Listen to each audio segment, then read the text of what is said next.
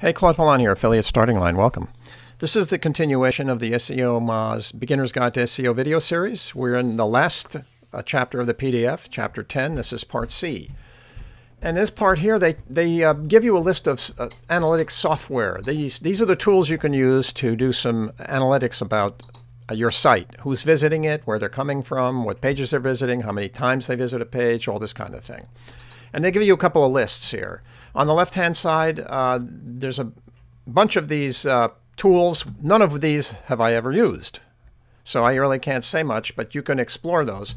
On the right-hand side, on the other hand, there's a bunch here that you can use. If you have a Yahoo account, you can use Yahoo Web Analytics, Google Analytics, Clicky Web Analytics, Piwik Open Source Analytics, Woopra, AW Stats. So these are all different analytical tools you can use. This is what Google Analytics looks like. If you have an AdWords account, or if you don't, you can always set up a Google Analytics account and enter in, this is a training site, but you can see here it gives you all sorts of data, visits, page views. There's a pie chart here that we talked about before that breaks it down between direct traffic, search engine traffic, referring sites. So this is one tool. I'm not going to go into the specifics because I've done that in other videos, but another tool is Clicky. Clicky is a real-time web analytics tool. Some of the criticism that people have about Google is that this is delayed. The data here is not always real-time. It isn't. Here you have a real-time tool. You can register here for free for one site, and then if you go beyond one site, it has a graduated monthly payment that you pay. Woopra, this is another tool. It's free for one site and for a non-commercial site. If not, it has a graduated rate of payment, but that's another tool you can use. cPanel. Now the AW Stats, that's in there. You come down to your cPanel, you go into your, let me see here, logs. You go into, you click the AW Stats, pick a site. And this is this is now with your hosting account, and you're going to get all sorts of data here that you can look at. That will this is monthly history, days of the month. It shows you what the level of traffic is, days of the week, so you can determine the hours of the day, the country of origins that your data is coming from, that your visitors are coming from, the hosts that they're coming from, robots that are visit duration, file type, etc., pages they're visiting, and so forth. So that's another tool, AW Stats. Then there's Piwik. I've never used this tool, so I really don't know much about it. I can't help you on that one, but that's another option.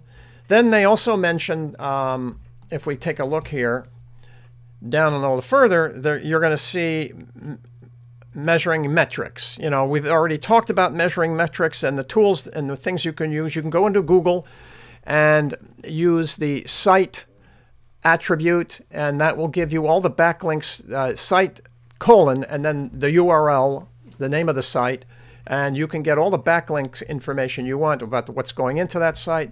Google Trends. Let's take a look at Google Trends. Google Trends is another tool that you can use. So if I go down here to Google Trends, here is Google Trends. You type in your keyword, it'll come back and give you information about, let's type in shoes. And here, it'll give you the keyword, the trend of that keyword, the regions in which that particular keyword is hot, the cities, the languages.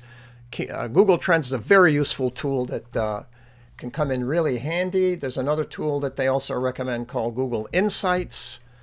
Same thing there. So you type in shoes, and it'll give you information. Same thing. Geographic. You can refine your tools here. I go to use it a lot with product. I generally get more specific. I try to limit it to 12 months. And you can refine your search and get more information and data that refers to a specific piece of geography with respect to that keyword tool. There's also a tool called Google Trends for websites. This is different than Google Trends. Here you type in the website that you're interested in finding out about, and it will give you specific information about where the traffic for that website is coming from, etc., and all, you know, other websites that are related to it that were visited, and what was also searched for related to that website. So these are all the different kinds of tools that you can get to get metrics. Google Trends for website, Google Insights, we saw that. In Yahoo, you do the same thing. You use the site attribute, and you can get all the backlinks to that site. This is the standard. Yahoo gives a lot more information than Google. So this is the attribute you want to use to find backlinks. Same holds true for link domains, Bing has the same kind of setup. You use the site attribute and the site, and it'll give you information about backlinks. And you can go through here and look at some of these other tools. Ask has a similar system. Google has a link system. SEOmoz has a whole pile of tools. If you subscribe to SEOmoz, then you have the ability to use a lot of these tools and get information that you need. There's a whole family of tools. Then you've got to learn how to take that data, you know, and apply it to your website, and how to make sense out of it and develop a plan. So that's what you want to do with respect to all of the data you get. And then depending on the kind of trends that you see, you can take certain actions. And you can try to determine whether those trends mean you're under a penalty, or maybe you've accidentally made a mistake and you've blocked a search engine's crawler, or maybe the search engine has changed the algorithm and you have to adapt to it. These are all the kinds of scenarios that you're going to be able to read from getting your data. If you have a trending down, you want to compare data from the different search engines to see if there's something particular to one search engine as opposed to all of them. And then, you know, individual ranking fluctuations.